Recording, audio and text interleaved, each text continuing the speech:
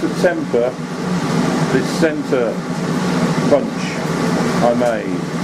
It's made from originally 90mm of EN9 steel. That's a British designation.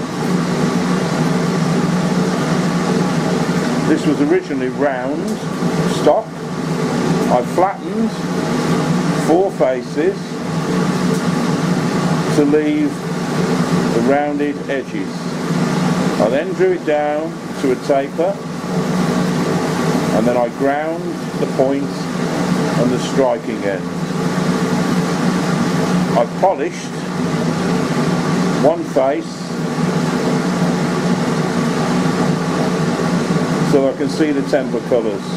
The first job is to heat it to non-magnetic and then quench 30mm thoroughly, then hold it vertically and wait for the colours to run up until blue gets to the very tip, and then quench it entirely.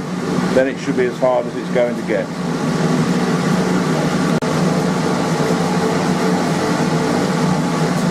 Okay, I've heated that to non-magnetic. This is a magnet on a stick. Now I'm going to quench 30mm of the tip. I hope you can see this. I'm watching the colours run up. There's the blue there. I'm going to wait till that gets to the tip.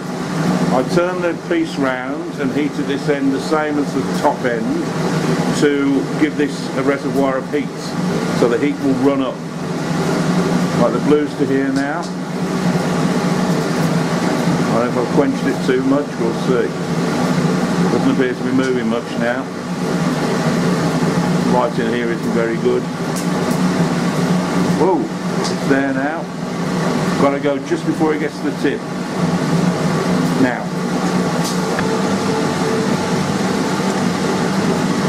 Not entirely sure I've got that right. Looks very blue there, not so blue up here.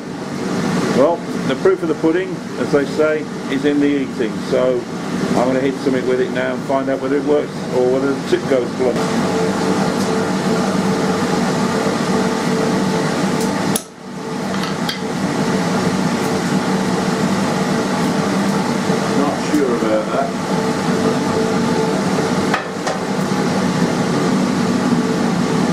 I think that may have deformed a little bit. The trouble is, to start again, I've got to normalise it now, which means reheating it all to non-magnetic and then burying it in the ash in the fire to soften it all and then start again.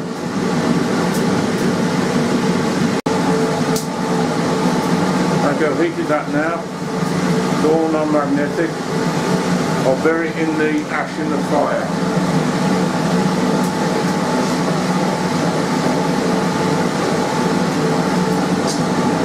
The reason we bury it in the ash in the fire is if you air cool it, one side will cool more than another if it's on a surface.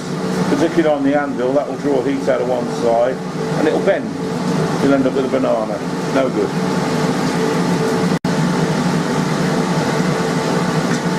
Okay, attempt number 2 at tempering this centre punch.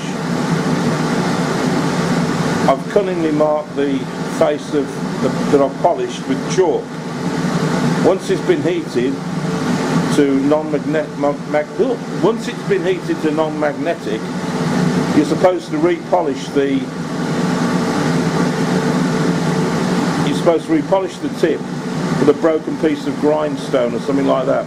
I haven't got any broken grindstones, I'm not about to break one just for this. So I'm going to try using an abrasive wheel, just handheld. It's a brand new one, so it should have pretty strong abrasive qualities.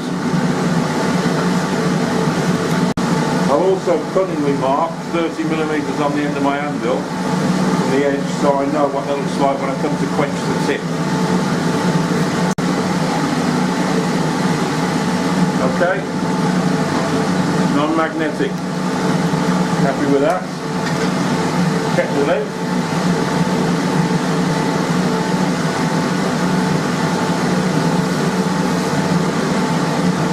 Give it a quick scrub.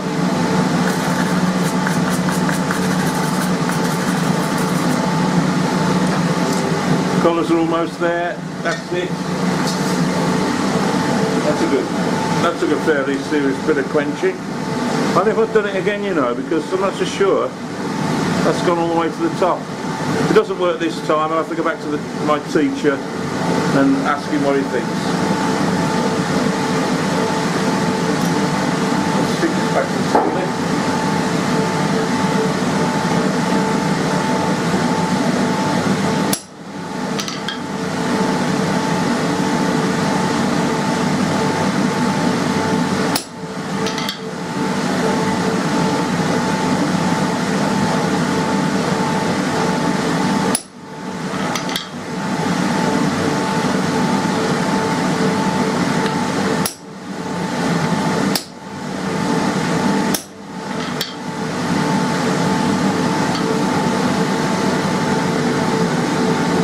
There's the centre punch marks.